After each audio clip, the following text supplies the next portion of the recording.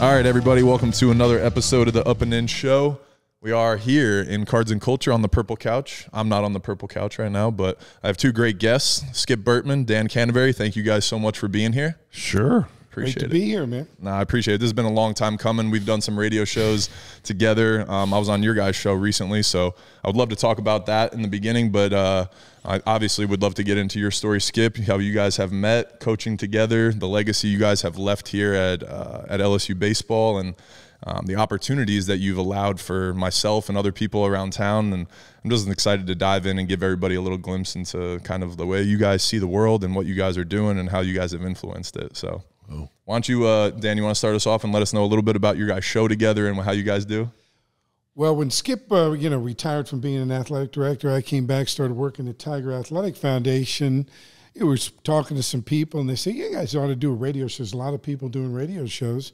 And so, when you get older, you're looking for things to do. We're talking about off the air. You're looking for things to do, and there's an opportunity to get out there. And, of course, Skip's got so much information, and I got a lot of history with Skip, which we'll go into in a little bit later in the show. But the bottom line is we just got together, got some people to sponsor it up, and it grew, and we've been doing it for like 4.5 years now. That's crazy. Yeah, lots of people have mentioned radio. Yeah. And Dan has done a great job of getting into the radio with the right information, and we've got some other help.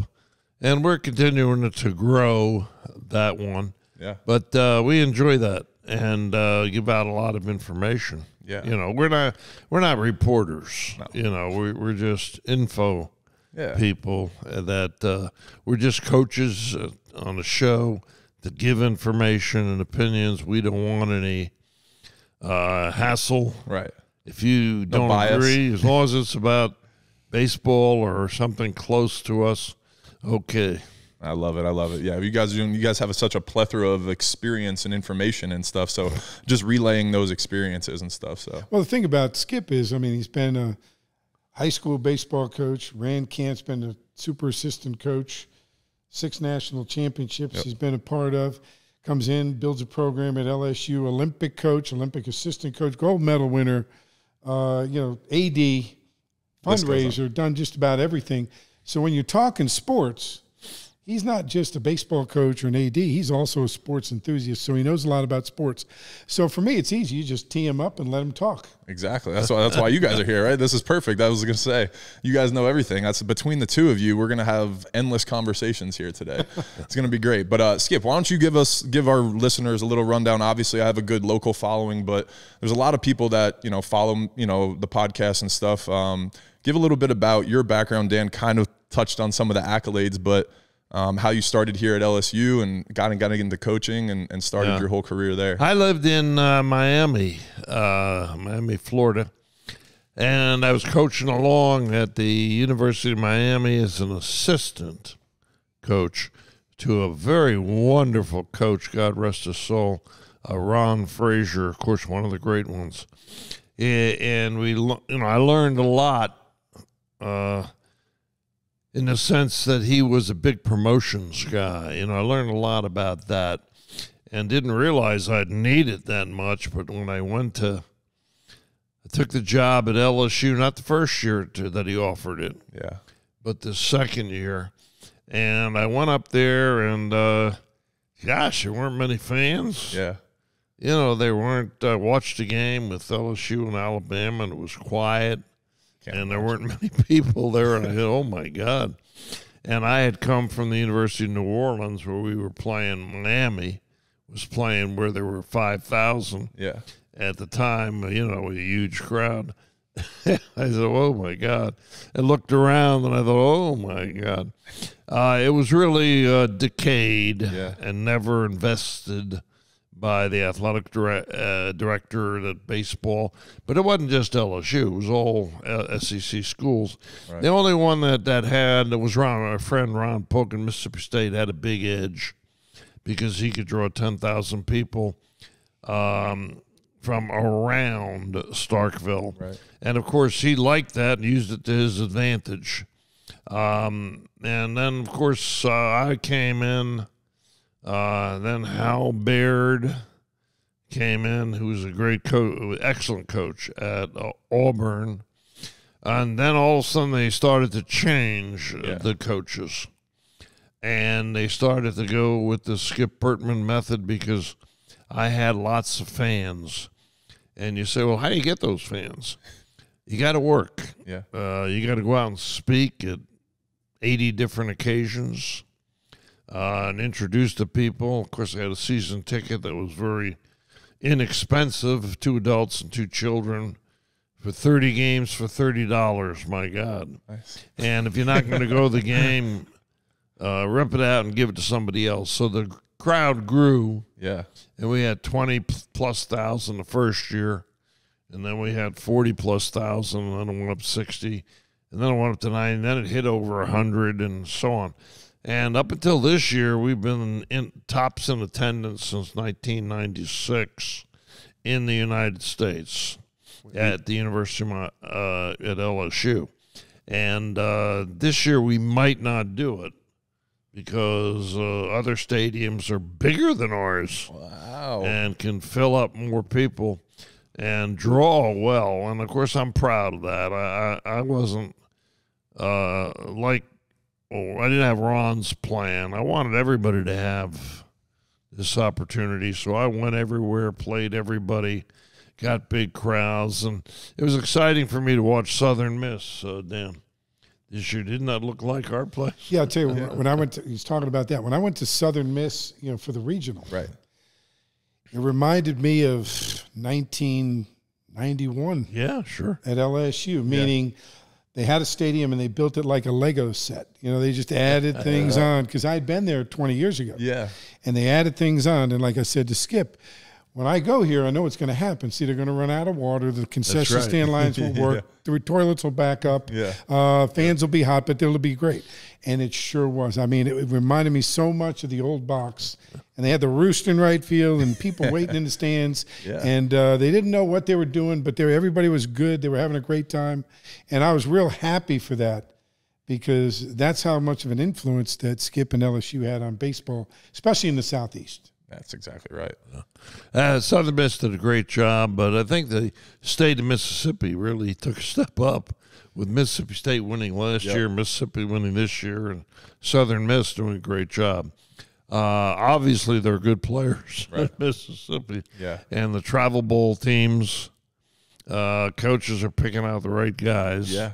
And there's plenty of people. Yeah. Keep them in state. Yeah. There's plenty of people. And that's the one thing that's, people say, what's the best and greatest difference?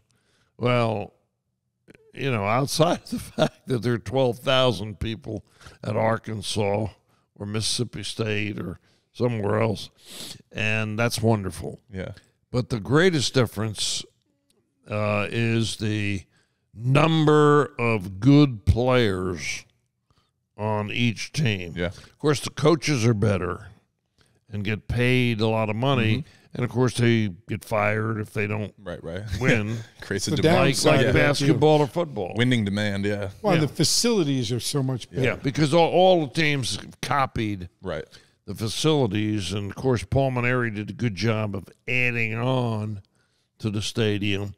But it's not, our stadium and our facilities are wonderful, but so is Mississippi. Oh, yeah. Mississippi State. Yeah. Arkansas especially is nice, and most of the others. Yeah. Pretty much. I don't want to say that LSU is middle of the pack now, but are they facilities-wise, like in the SEC at least? It's in the next couple of years they got to upgrade, just like you do in football or anything else. Like, for example, Arkansas just did about $25 million and upgraded their baseball. They have a baseball operations center like football has at LSU. That's crazy. Okay. Well, they did that, and they put in a pitching lab, which state-of-the-art, and it's in right field, and they brought the stands on. Did a great job. Well, Texas A&M's doing 50 now. Yeah. And that's after Ole Miss did a renovation. Then they've done a second renovation. Mississippi State put in condos. It's one-upmanship going on. Right. And it's going to happen. So eventually we're going to get where LSU is going to step it up. But Skip mentioned about the attendance. I just want to throw this in. We had a run going, and until COVID ruined it? Well, COVID hurt us because the attendance, the ability to come to the games, we had different rules than Mississippi, so the 2 schools in Mississippi moved ahead because until about halfway through, we couldn't pack our stadium and they could. Wow. Because of state law. Yeah, state law. So there's a little asterisk next to it. Right. But then this past year, because of the size of the stadiums, everybody expanding, it's going to be tough to keep up that attendance. Wow. Yeah. Actually, I'm proud of that. Yeah. People, baseball now, and what's exciting about it for the school is the athletic director makes some money. Yeah. So there's only 3 sports. There's football, of course. Right. Basketball, of course. Right. And women's basketball, maybe. Yeah. But baseball is the next sport. Yeah. One of the things Skip always said as an AD, and, says to other coaches, is when the ADs realize that you may not necessarily make money at Southern Miss, Right. Yeah. but you're going to lose less than you would have, which in a budget is like making money. 100%. It's very easy to explain. The best way to explain it is, let's say you have a budget of $2 million, which isn't overly high for your whole baseball team, which includes the salaries, scholarships, baseballs, bats, and everything else. And you can't make $2 million, but you made $500,000, and you give it to the athletic director, and it's like a donation of $500,000. Right. So it's not a bad. You don't know, like at LSU, Mississippi State, and some other school, it pays for itself. Right. There's They're so not much coming money. out of pocket. Yeah, exactly. It's on the balance sheet. It's like you said, it's almost it's right. And evens out. like for example, one of the things he did as an athletic director, I'm kind of branching off here, but like softball, they draw well. They do a good job. They don't make money, but they lose less than the other schools. And it's more for the AD. Dan, softball fills it up, you know, but they don't have enough people. Gymnastics can fill the basketball arena 3 times with 13,000, but the tickets aren't expensive. Right. They can only do it 3 times. But in track and field, there's just no income. It's not. I mean, I don't mean that as a put down, but there's just no income. It's not a spectator sport. There's tennis and golf. There's no income, and other sports. Right. Beach volleyball happens to have some income because they have a nice stadium. But you got to do that. You got to find any way that you can make a buck. To fight the inflation of insurance and travel and food that you pay for all the kids. How did you see that? What did you see in LSU when you took that job there? Because obviously you saw that potential, right? That's a fine question. I came up here in as a University of Miami coach. In 1976.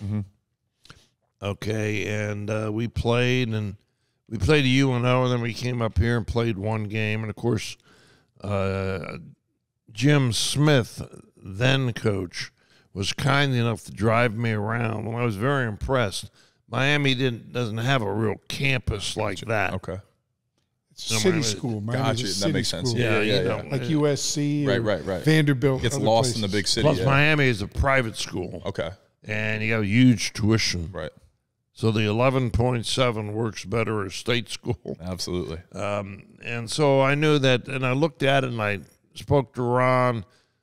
I spoke to other people. They said they could do it. I looked around. I thought, geez, I could fix this. If you don't want it too fast. Right. You see, that's the problem with a lot of coaches. They want it now, and you can't do it now, but you'll do it in 2 years. Yeah.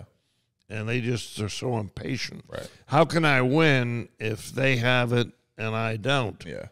And I say, well, you still can win. You can still outcoach the guy. You can still recruit better. And there's plenty of baseball players. But now, with the travel leagues, my God, there's so many good players. Oh, yeah. Different game now. It's a different game. Yeah. What about the NIL? How much is that going to change? I mean, can you imagine dealing with that, like in your time? How crazy that would have been? To me, giving them scholarship aid was giving them too much, to be honest. And having a great meal. You know. because we never had that in Miami. Yeah, right. So, Yeah, and I was I coached. I was a depression type coach coming out of the exactly 1930 depression. We coached in the Piccadilly era. Yeah. That's where your team meal was, at Piccadilly.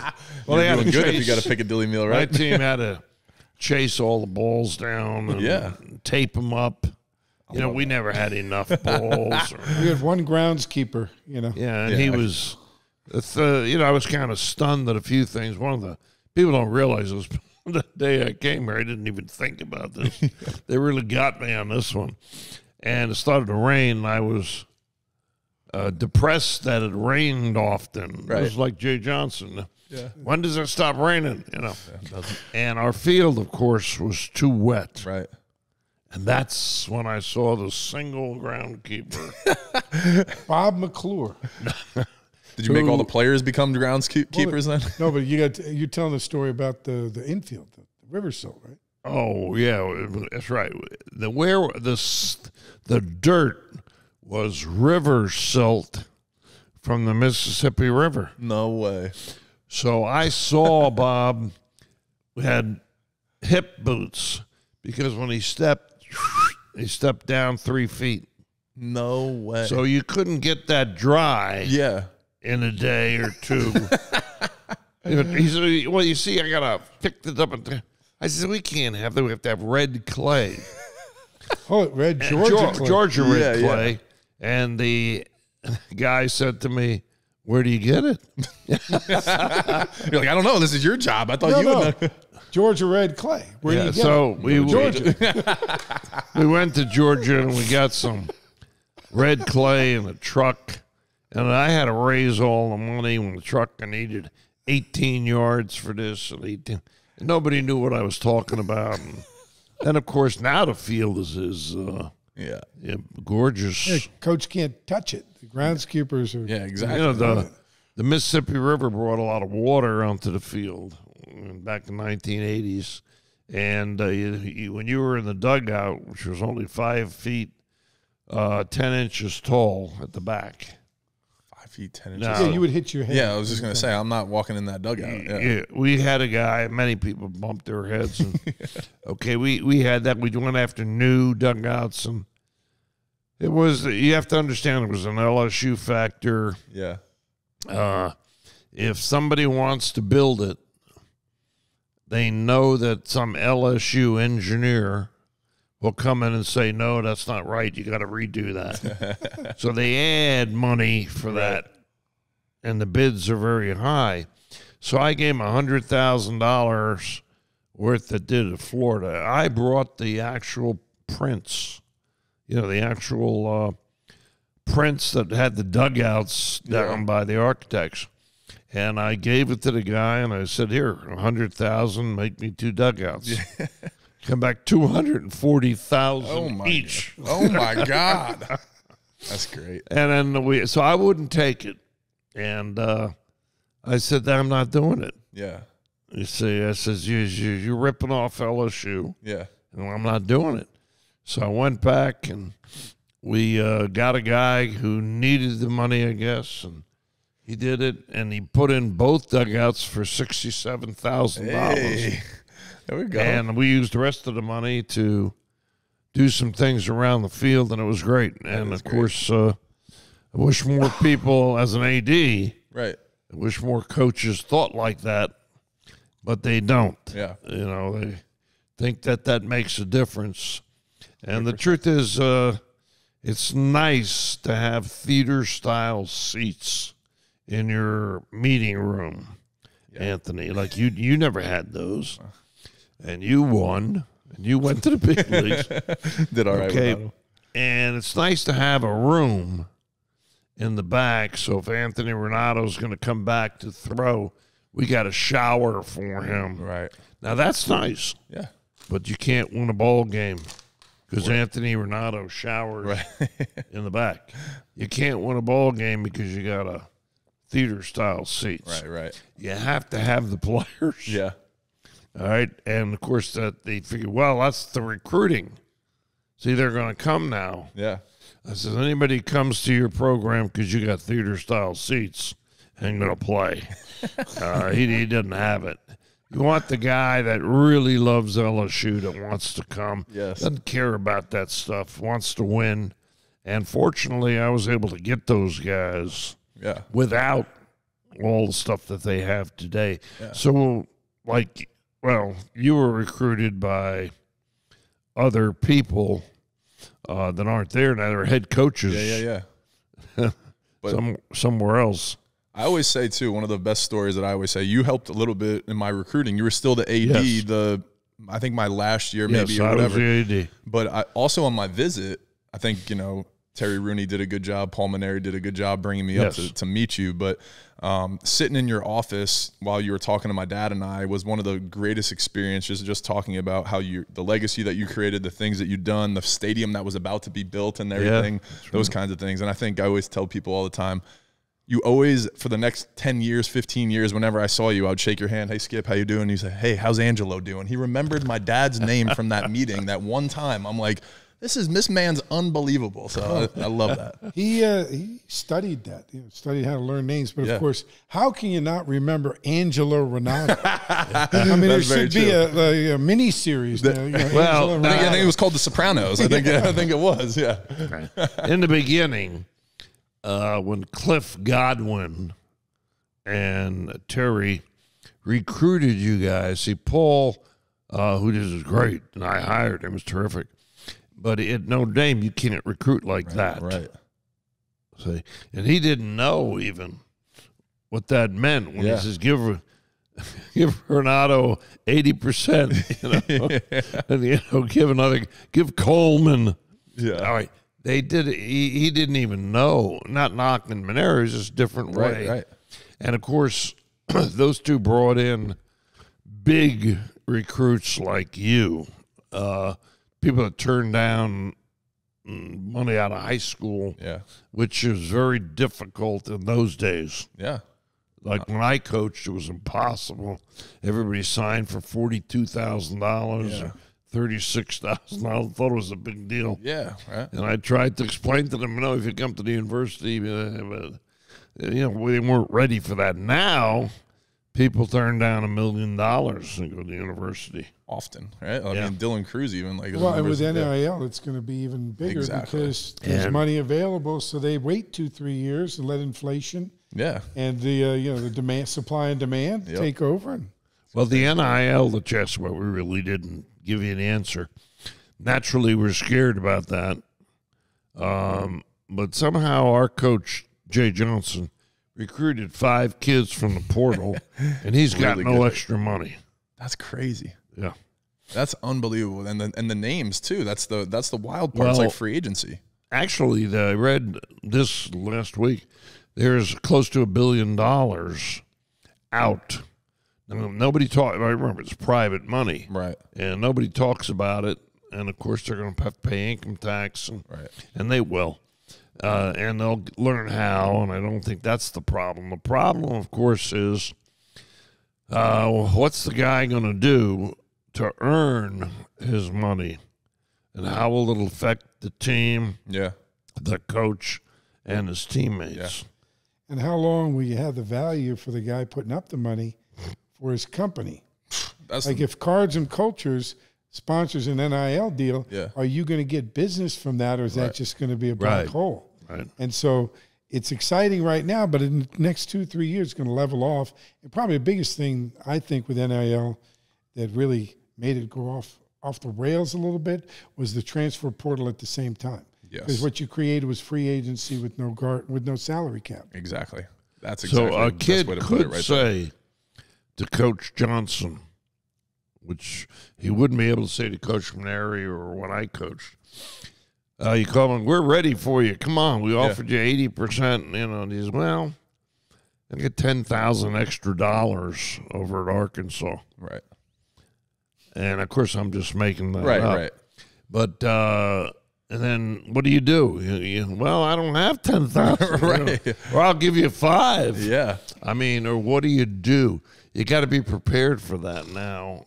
That's crazy. It's a whole different recruiting. You better have some people on speed dial to be like, hey, we have any NIL deals for this guy coming up, right? Well, and the thing is, you're not technically supposed to be able to offer an NIL deal as part of the scholarship, right? Part of recruiting, right? It's definitely happening. I think my thoughts on this on NIL and with Major League Baseball is it's going to affect a lot of things in Major League Baseball because with COVID they knocked out 42 minor league teams, and they haven't replaced them, right? And now college baseball is becoming more and more prevalent as a single A, double A affiliate, so to speak. And the guy's ready to play, and he's played in front of crowds if you play in the SEC, so they have a better read on the kid. But now with NIL, there's less kids going to sign out of high school because they can go to an SEC school. Yep. So I think you may see a decline in minor league baseball with the NIL. What do you think, Coach? Yeah. I think there's going to be we were always – the minor league, and you can't take the kid till you're a junior. Right. And that's great for professional baseball. Yeah. And I wish it was 4 years that they wouldn't, but they don't want that. Yeah. Now they set it July 17th for the draft. I mean, you're dead. I mean, you can't replace a kid in July. Yeah. And they did it because they wanted around the All-Star game, not really for any reason. Right. Well, see, here's the thing. Well, they're not interested. Well, they're the boss.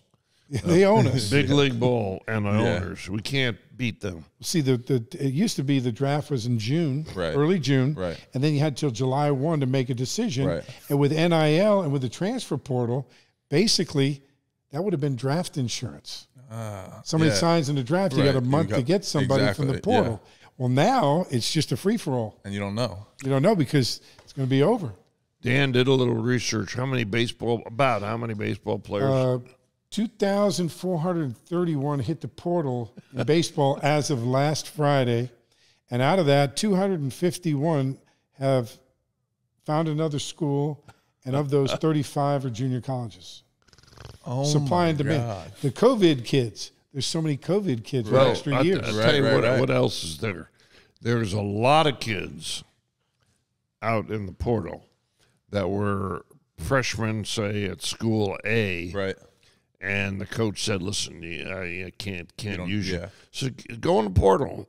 See what happens, Well, that's where you see the other 800 kids. Well, and the COVID numbers, remember, the roster's expanded to 40. Now they're back to 35. Right. So that means 5 guys from every school. That's right. Got to get just cut. Yeah, they're just, And if you got more guys you want to get from the portal at a bigger school, then that means 5 guys you're bringing in, 5 guys are leaving. Yeah. So bigger schools, 10 or 12 guys could be asked to go to the portal because they're not going to play. Oh, my God. So it's created a whole too many people in the portal and not enough jobs. Yeah. Not enough places to play. Right? So, and it's also going to create kind of like a crazy ending of July after the draft, right? When everybody sees where people are going to be picking schools really quick, moving quick. When that draft hits, the next day you're going to see guys jumping all around. Exactly, yeah.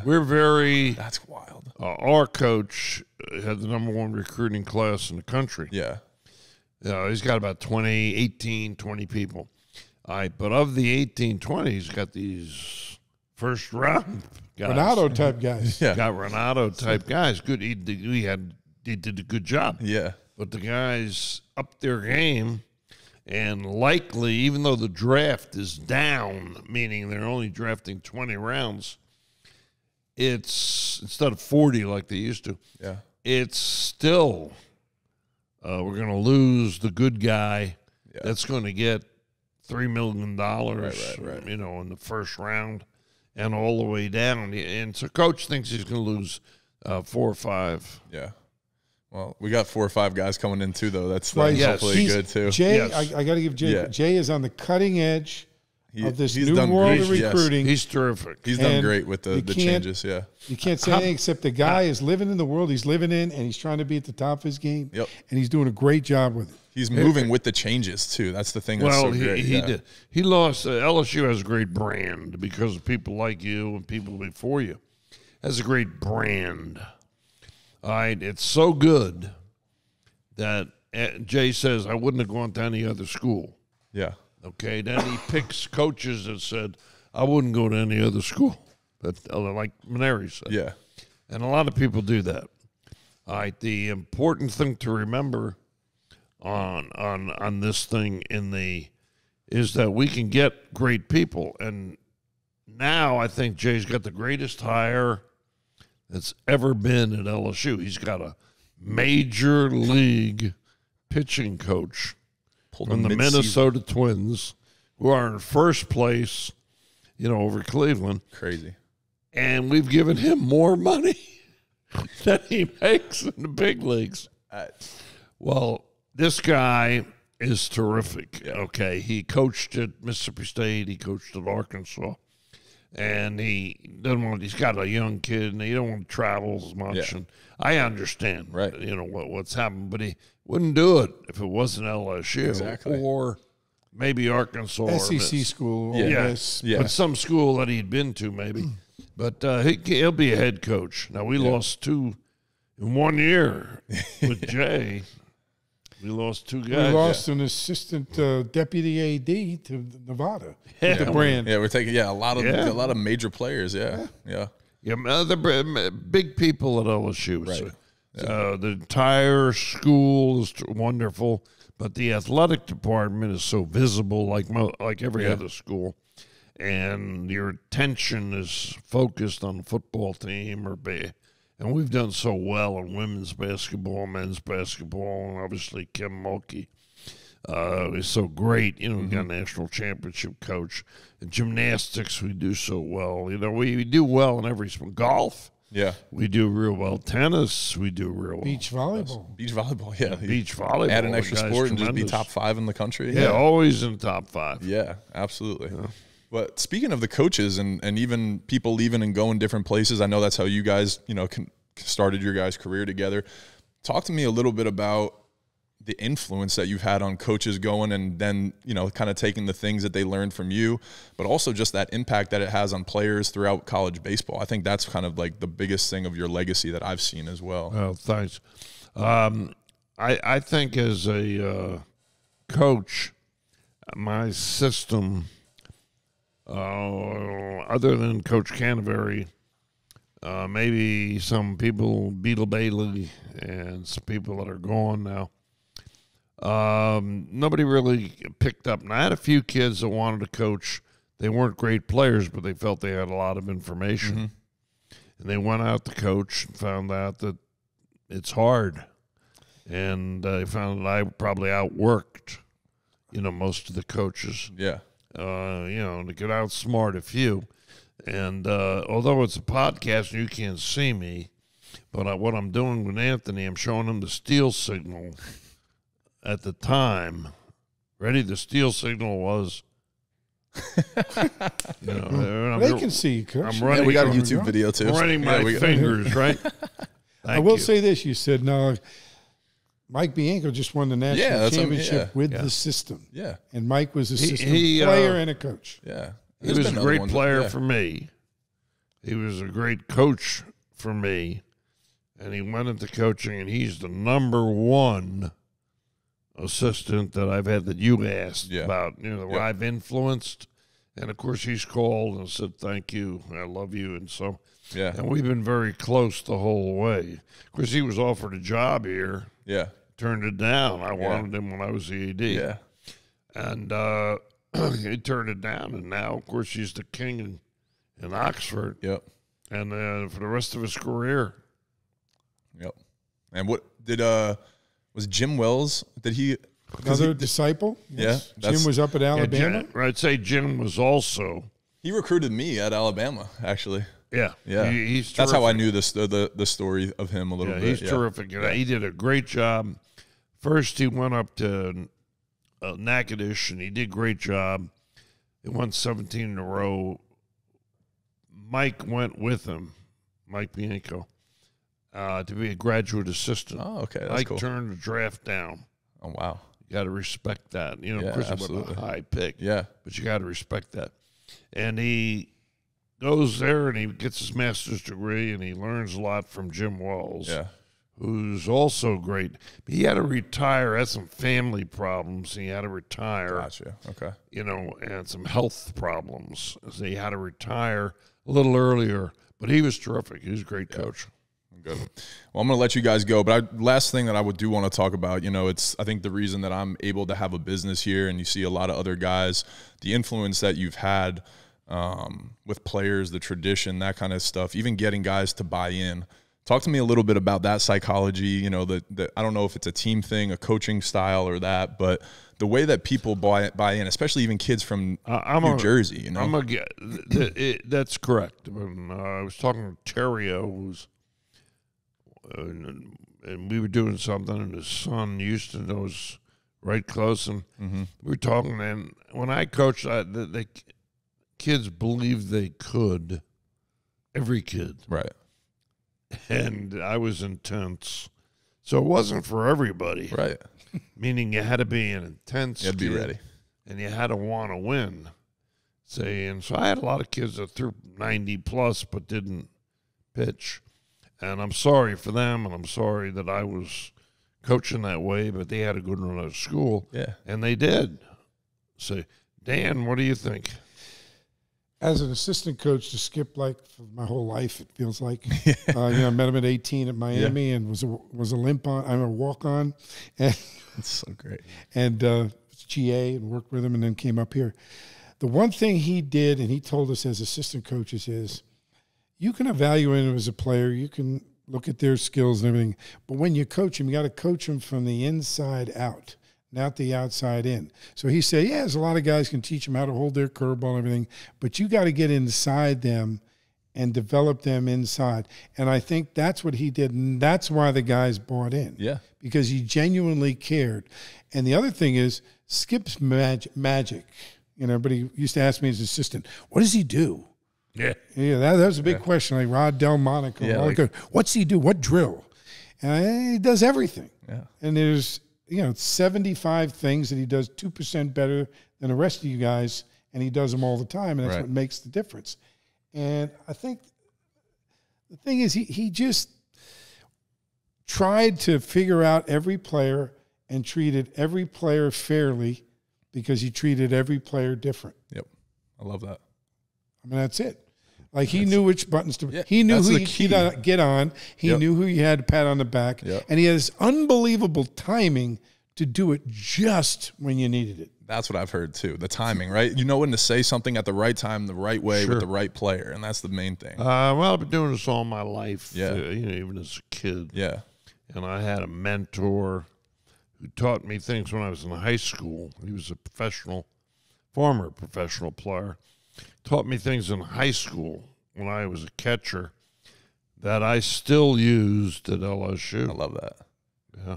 That's what I always say too, right? Certain people will say things that'll stick in your brain longer and different, and that's probably a skill set that you had with players too, right? Like you just said things that stuck in them different. You said it at the right time when they needed to hear it. That's right. Yeah.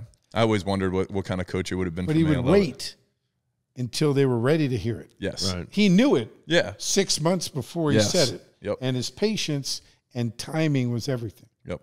Right. I think today there's a lot of coaches making big six figures. Yeah. Like Mike's going to. Yeah, he's going to sign that nice Mike's bonus. already done that, and our coach and other schools that have been successful. And that's nice. I mean, that's good too. And probably they should have get rid of that volunteer coach and put in a real, stop the volunteer. Right. And make him like the fourth like coach. A true coach. Yeah. They probably will. Yeah. They'll also probably look at these equivalency scholarships where you delve out 80% and guy says, I'm getting 90 at Arizona State. Yeah. And you stop that. See, they don't like that, the NC2A. So what they're going to do is, and they can do this, they can give baseball X number of scholarships that are full. Say, or almost. Right, almost full. Yeah. We'll give everybody tuition fees and book Yeah, scholarships across the board. Exactly. For 35 guys. Right. Instead of giving it up or whatever they want to do. They can do that. Say, or they can just come up and say, we'll give you this many full scholarships. Yeah. Like they've done with gymnastics and other sports. Right. Like they're going to do that.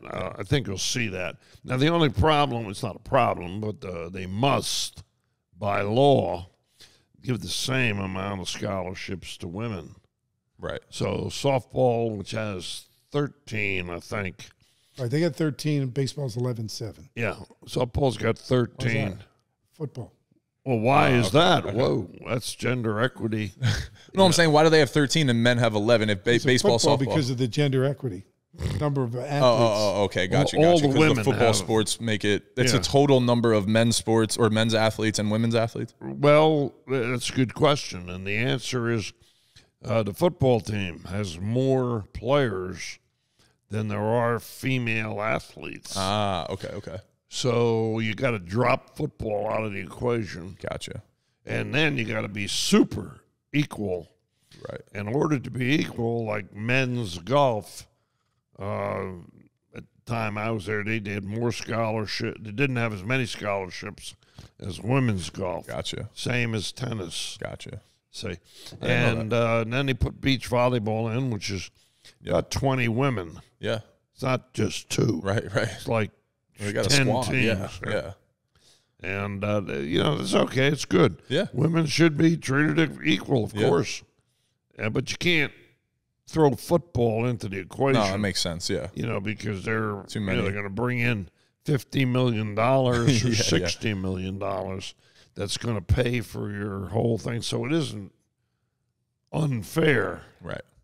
Because all the money goes Right. to softball or girls tennis, so the money still goes. But you got to root for football. Yeah. That's where the money is. Good stuff. Well, gentlemen, thank you. I really appreciate this. Skip, Cano, you guys are the best. Thank you. Is there a website, or does everybody go to? We've got a Facebook page, Hold There we the Rope. go. All right. On Facebook, and we're on Twitter now, Hold the Rope Show. There we go. So we're expanding. We're getting. I love it. Guys are figuring this stuff out. I'll tweet something out there about the link too on Twitter, because that's one of my social media platforms that I actually feel like I know about, because it was the perfect timing for me, because I feel out of the loop too with all these things. But yeah, these young guys. I know. Young TikTok. girls. Are you on TikTok? No, I'm not a TikTok yet. What about you, Skip? TikTok. TikTok to him is the clock in his living room. Right. Yeah. I was like, I didn't want to be not rude yet. and ask what it was. Right. Did you know? You know what TikTok is, right? Yes, but Okay. I got I lived in a cave compared to these people Different today. nowadays, I was coaching. They didn't even have telephones. So you had Yeah, can you imagine texting a recruit right now Yeah, and that's right. navigating those laws and lines? Oh my God, I can't imagine. Thanks for having us. Yeah, no, thank you guys. I appreciate Good it. luck. Thank you. I'm going to put everything in the show notes where they can find your guys' show. I appreciate the time. Thank you. Okay, All right, thanks. guys.